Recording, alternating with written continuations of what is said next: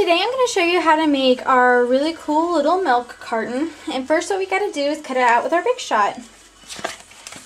This is the Milk Carton Die. And all that we're going to do is make our sandwich with first putting down our standard cut size cutting pad, then putting down our Milk Carton Die. Then I have a piece of crumb cake, formerly known as craft cardstock. And then I'm going to put the top sandwich being the other cutting pad. Just roll it through.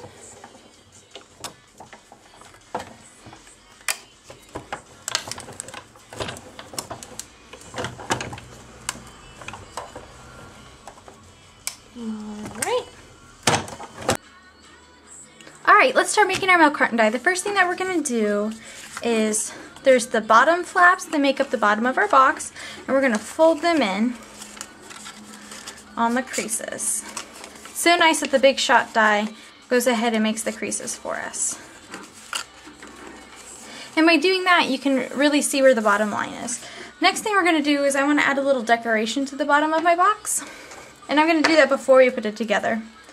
What I'm going to do is I'm going to use the Pedaling Past stamp set from our current Summer Mini, and I'm going to use this little border piece right here. And I love the clear mount because they take up less room, and it's really nice because you can see the stamp and see exactly where you're going. But I always have trouble lining up my border stamps, no matter if they're wood or clear mount, and I really like to have them perfect. So what I'm going to use today is I'm going to use our Stampin' Majig and our imaging sheet and our Stampin' Majig, and I've already made it to where I have stamped the image on here. And how I did that is I lined the imaging sheet into the crook of my Stampin' Majig, inked up my stamp image, and then put the block in the crook and stamped straight down. And then I got this image right here. And how we're going to use that and make sure that I get it all nice and even is I'm going to take this imaging sheet, and just where the line is from where we made our creases, I'm going to line the image on my imaging sheet right on top of that line. Hold it in place, take my Stampin' Majig, set it so that the imaging sheet is once again in the crook. Holding the Stampin' Majig down, I'm going to move away the imaging sheet. Get my stamp nice and inked up. Place the clear block in the crook and stamp straight down. And pull straight back up. And there you see I have a nice straight image. And what we're going to do is we're going to continue that image by taking the imaging sheet once again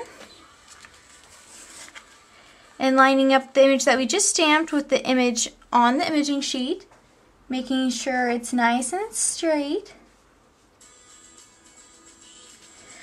Hold the image sheet down, take our Stampin' Majig once again, line it up in the crook, remove the imaging sheet, ink up our stamp, once again place the block in the crook, and stamp straight down. And it's off just a little bit, but not enough to really take away from the effect of the full border. And there's just a little bit left here. So once again I'm going to line up the image sheet.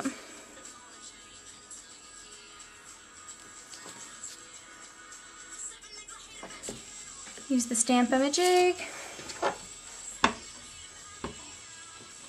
Ink up my stamp, crook, and stamp straight down. And there you go.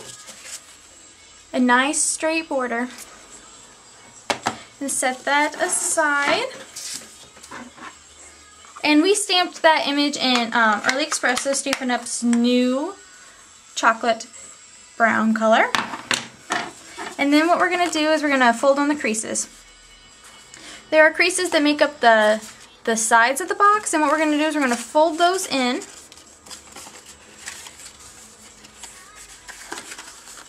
And there's also one little flap right here that makes the connector part. I'm going to fold that in.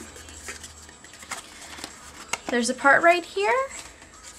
It's a line that makes the top of the box, and we're just going to fold that in. Now there's another part right here at the top. We're actually going to fold it the opposite way and fold it towards us instead of away. Alright, and what I find easiest is to actually put the sticky strip right here and go ahead and close up the box first, and then I feel like the points on here on this box just kind of seem to go together easier. So go ahead and put our sticky strip there.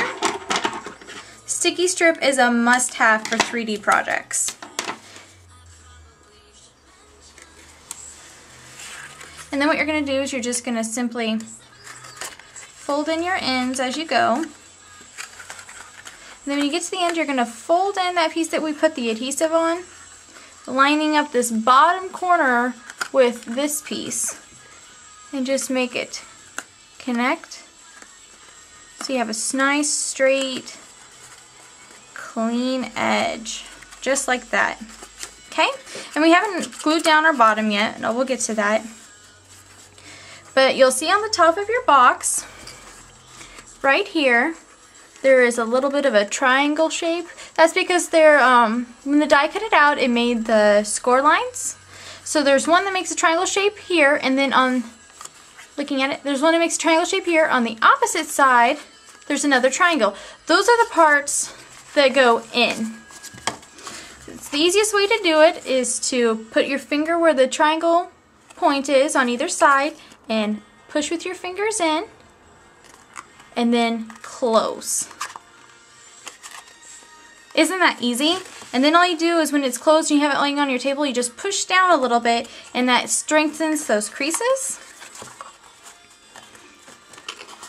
Now, the milk carton can be closed like this, or it can be opened. To make the opening, you'll see on one of the flat sides, there's going to be a little score line, just one, and it makes half of a triangle. And then on the exact opposite side, there's going to be one going the other direction. Well, this is the side that makes the opening flap. And all you do is open it just like those old milk cartons you had at school. And there you go. To close up the bottom, all I do is I run a piece of snail on this piece right here, just to close it up. And then I take a sticky strip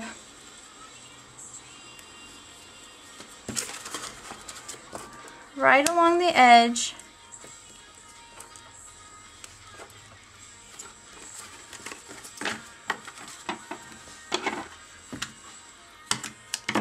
Cut it off. Take off the backing.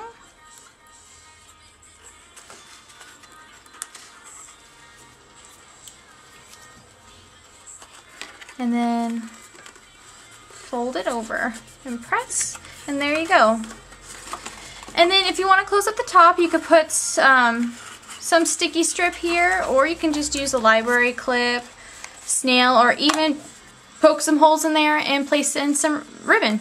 But that's a cool box, and it would be great for sending little treats, or maybe packing a special little surprise in your kids' lunch for the first day back to school. So thanks, and if you have any questions, don't hesitate to contact me. Thanks. Bye.